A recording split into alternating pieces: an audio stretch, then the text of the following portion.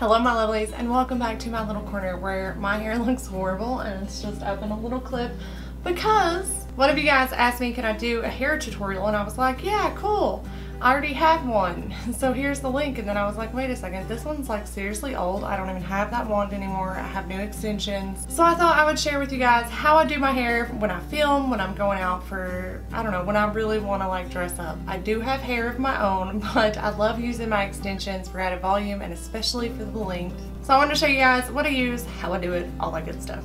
So first things first, I want to show you guys everything that I plan on using today. So to start, I'm going to use my Living Proof Full Dry Volume Blast. I love this stuff to give me a little bit more volume, especially up top where I kind of want it to lay over the extensions. Then I have my New Me wand. I believe this may be, I don't know what size this is, but it's a fairly like medium sized wand. I found this at TJ Maxx or Marshall's, one of those two places.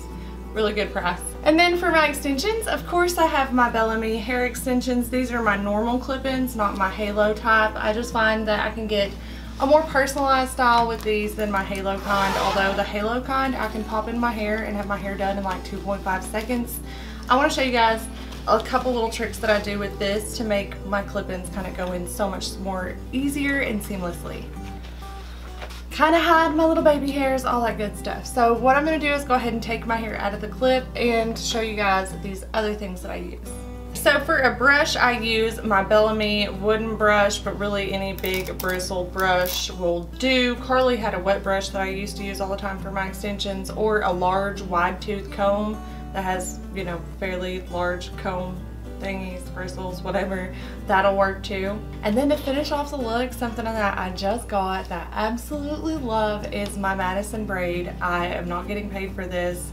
I'm showing it to you guys because I love it. I think it goes with my extensions so very well. It even goes with my regular, like when I just have my hair down, I threw this in today with, I literally did nothing to my hair other than blow dry. I threw this in and I looked a little bit more put together. But today we're going to use it with my extensions, so let's go ahead and get started. Okay, so I'm going to take my hair down. I'm using just a regular little clip to kind of hold it out of my way when I need to. And we're going to start with my Living Proof Full Volume Blast Spray. And what I do with this is just kind of spray it towards the top of the hair, right at the root. All over my head basically, to give it something, the extension something to hold on to and to give my hair a little bit more volume. One thing I worried about using this is I've been trying to wash my hair less frequently. This doesn't really give me like a lot of buildup, so it doesn't really bother me. Okay, so when I put in my extensions, my set comes with 2 4 clips, 2 2 clips, 4 1 clips, and 2 3 clips. So I'm going to go ahead and use the 2 3 clips first. What I do is take all of my hair and put it up, and then I take my first 3 clip and I flip it upside down. So it's completely upside down, and I clip it into the base of my hair.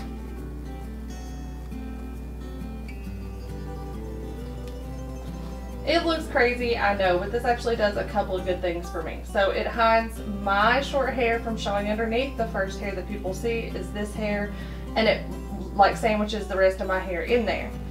Gives me a little bit more volume down here at the base, but I'm going to kind of flatten that down as I put the extensions in. So I'm just going to keep going.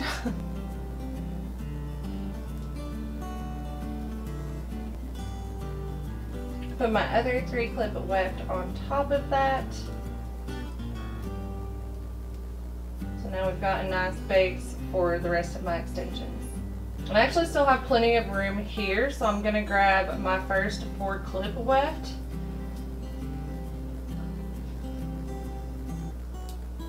And I'm going to place that right here as well.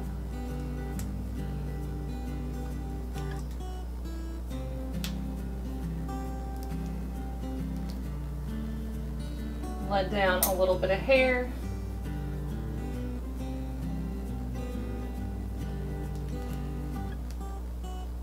Leaving a good, nice, healthy bit up top. Put that back. Grab my last piece that is a 4 clip weft and clip that in. Some people do a little teasing method where they take their clip, do it in a circular section, and it really does help their hairs hold. but I don't really have a problem too bad with them slipping. They pretty much stay where I need them to. Hey! So now that I got my peacock do going on, I want to show you guys what I do with the 2 clip wefts. So I go ahead and let my hair down, find a natural spot where I can put that 2 clip in, usually right here, because I want some of it to come over to the side of my face. And I don't really clip it, I just kind of lay it there, get this where I need it.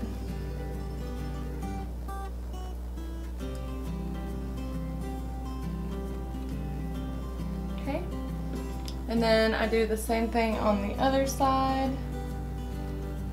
Find myself a good little spot where it's not gonna show, because that's like the most embarrassing thing when you have clip-ins in and your wefts start showing. That makes you want to have like braided or sew-in extensions so bad. But I like clip-in extensions. I can put them in when I want to. The days where I can't do anything with my hair, I don't have to deal with the extensions. If I want to do an updo, my hair's so thin that with the tape-in extensions that I had once before, they would show. I couldn't put my hair up. So I like these for the versatility, for the fact that even though I have thin hair, I can hide it. It's usually fairly easy to blend in. So now I've got 4 1-clip wefts left. I'm just going to kind of put those in where I need them for volume, especially in the front of the head. I don't ever stress myself too much about where I'm putting them in the first place because I tend to like move them around anyways. Like I can't decide where I want to put this one. There we go. We'll put it there for now. We'll see if we need to move it later. And then do the same 2 clips on this side. This side I usually part my hair around there, so this side's a little harder to hide on, but I make it work. There's just not as much hair that's gonna come down this way. Speaking of hair, we've got a problem here. There we go. Let's fix this one. There we go. And ba-ba-boom, we've got my hair in. Now I'm just gonna take my brush and make sure that, you know, it's all brushed together, it all looks good. Before we start throwing a few curls in, I'm not gonna go crazy. But honestly, when I spend more time on curling is when I tend to like my clip-ins the most, so it's whatever time you want to invest in your hair. So if I want to do it quickly, I take my hair, after it's fairly well brushed, part it in the middle, okay, and then I take my wand and I just start going it down with fairly large chunks, not too big, not too small, and I just wrap it around the curling iron. I try to alternate which way I go, but sometimes I forget. Could have done better on that first one, but I got a little impatient. Pulled it down a little early.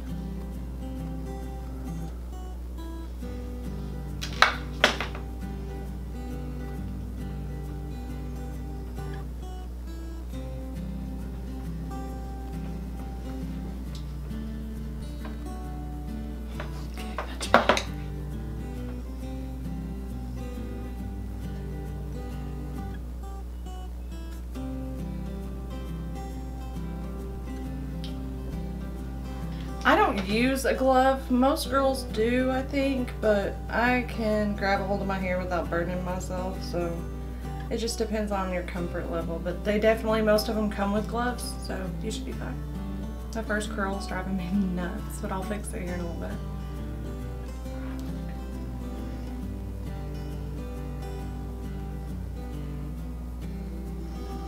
Round and round we go. Where she stops, nobody knows. Oh, that just came off.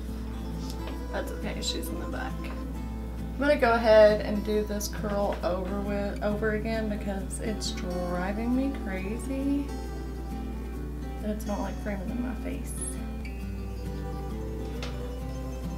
It's a little bit better.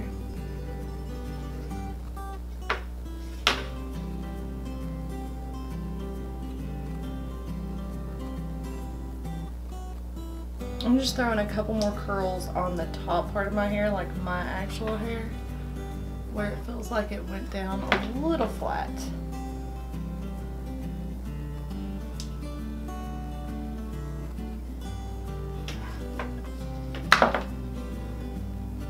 Big difference. Curled, not curled. Alright, so let's fix that big old difference and go ahead and start over here.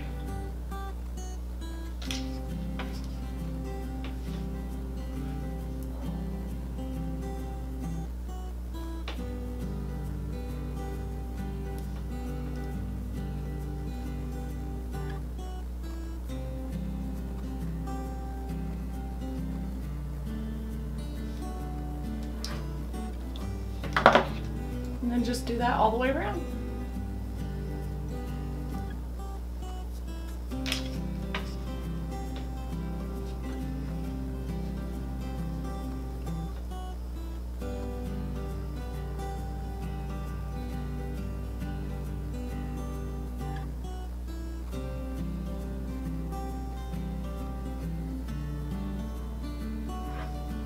There we go.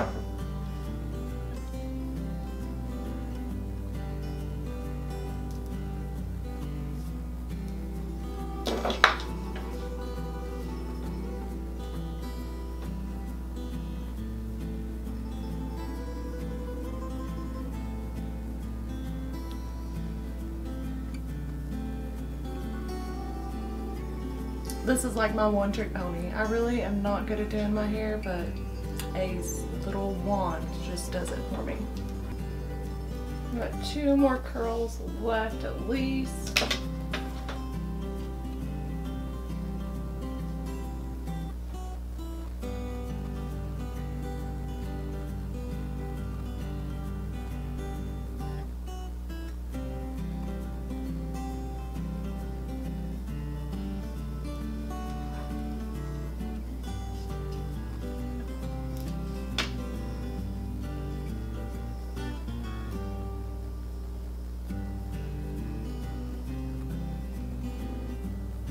There we go. So in under 20 minutes, I have managed to clip in my extensions, curl my hair. Now all I need to do is put in my braid and then see if there are any more curls that need to happen. So the braid is really neat. It's adjustable, so you can move it up and down if you want to. I don't have any real issues with it. There's a lot of really cool haircut styles you could do. So you could do like the little braid up next to that and have your hair kind of roll over the little seams. And you've got that going on, but the way I like to do is go ahead and pull it down and wear it like a headband. I find that's the easiest way to do it. And it just looks so stinking pretty and well put together. Like, look. I love the Madison braid. I feel like it is a really great addition to my extensions. It gives me like a whole new hairstyle that I can do with my extensions.